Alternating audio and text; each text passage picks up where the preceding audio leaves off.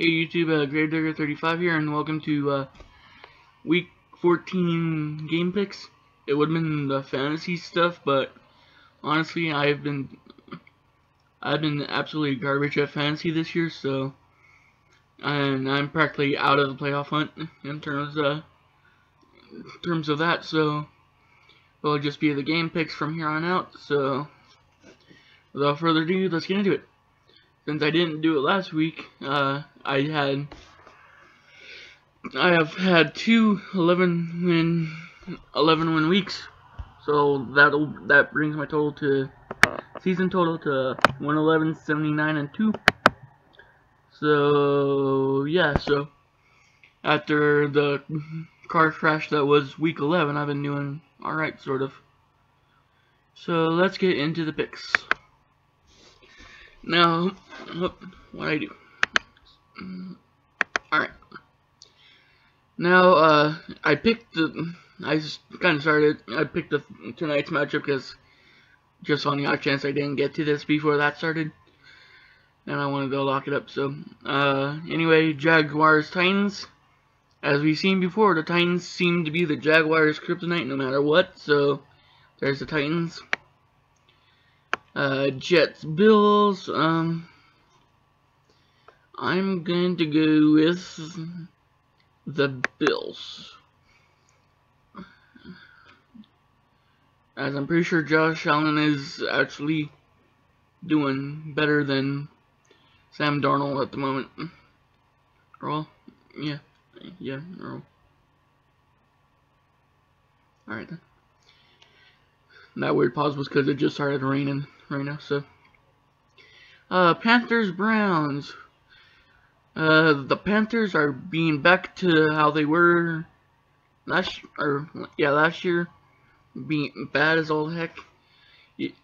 Or well, they're inconsistent really. They're good one week, bad the next, so on and so forth. And I'm picking the Browns because of that. Because why not? The defensive-less Falcons and the no longer McCarthy. That's a mouthful for some reason. The no longer McCarthy-led Packers. I'm also gonna pick the Packers because the Falcons' defense is terrible. Colts Texans. I'm gonna pick the Texans.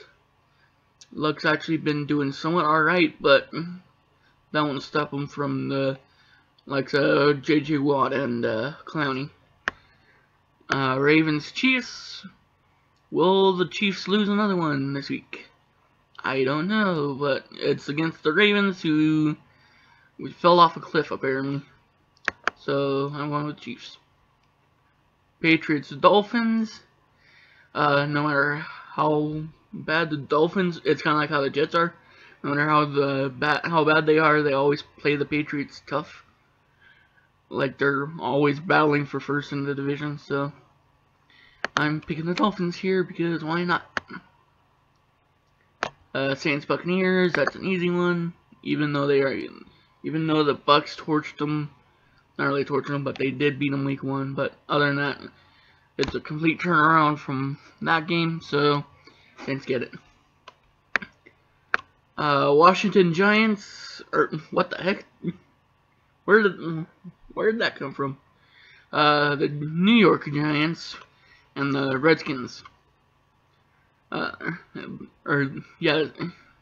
So it's Mark Sanchez leading the Redskins in the battle for this one. So I am honestly gonna pick the Redskins here.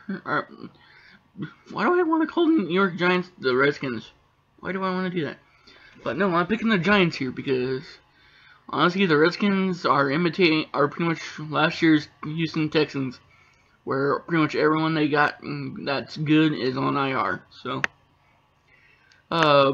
Bungles Chargers. The Bungles season is pretty much over, especially with them putting AJ Green and Andy Dalton on IR. So, hello, 10-win Chargers.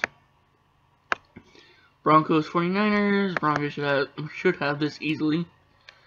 Lions Cardinals. The Lions should be able to win this, but with them being inconsistent to all heck, I don't know. Eagles, Cowboys. With how much... Honestly, I'm picking the Cowboys because the Eagles, they're not all that great. Steelers, Raiders. Apparently, the Steelers have a very tough time playing the Raiders on the road, especially when they're bad. So, Raiders in an upset, probably. Rams, Bears. If Trubisky's starting, the Bears should be able to handle it, be a little bit better, but they'll still be losing. Albeit not. If it's Trubisky starting, it won't be by much. If Chase Daniel is starting, then it will be by a lot. Vikings, Seahawks. Vikings should get this, even though the yeah, I'm going with Vikings. So that'll do it for the picks. Like, comment, subscribe, and all the other stuff, and I'll see you in the next one. Bye.